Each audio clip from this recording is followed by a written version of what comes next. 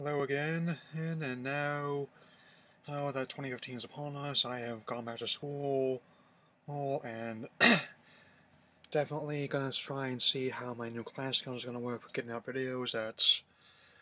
And even though I still have my goal, I want to do the 700th episode, and I do plan to put at least one video a week. That, depending on when Dino Charge premieres, my plan is still to finish Super Mega Force reviews and retire the Power Rangers reviews, and have a script written for episode 2, and you'll probably see that at the time this week. But for now,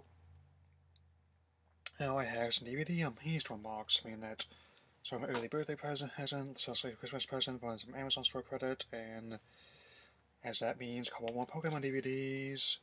Yes, hooray! So, start with first one, Rival Destinies. Given how I previously reviewed these when I was starting out, still doing unscripted, that I may consider scripted rambles of these, but first I'll have to watch them again. It's been a while since I've seen these ones, and given how that this season was definitely enjoyable, despite the blight of Orange Moron, on which I am definitely still going to be keeping it to just as I mentioned or two. When definitely a very nice box here. Definitely hope contrasting black and white motifs they have on here, and the spine we have hands here, and we have Ash and Silent here sharing space with their Pokémon. And the discs appear to be marked with a Gigalith and a Deerling. You guys gotta love that new DVD smell, don't you? And now definitely the one I really wanted, that I was really excited for. The Unova set.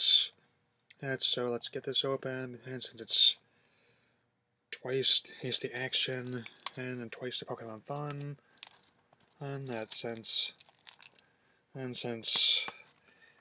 I definitely know why, it's given how what's going to be on these other discs, since there's stickers on the actual plastic wrap rather than the DVD itself, which I like fine, given how it's hard to get those off sometimes. A lot of time that I have Charizard looking very fierce here on the spine, Zekrom, and also the phase in the box as well. Let's get this opened, and what do you know? Oh, that's got advertisements for some books I might be looking into. And assorted XY figures and cosplay gear that I think I have a couple of Pokeball ones that I got the decks. It's less desirable, but it's always that Tiger decks, and that case the first disc it has got Druddigan on it. Second has Swanna. Third is Herdier. Last one is Timber.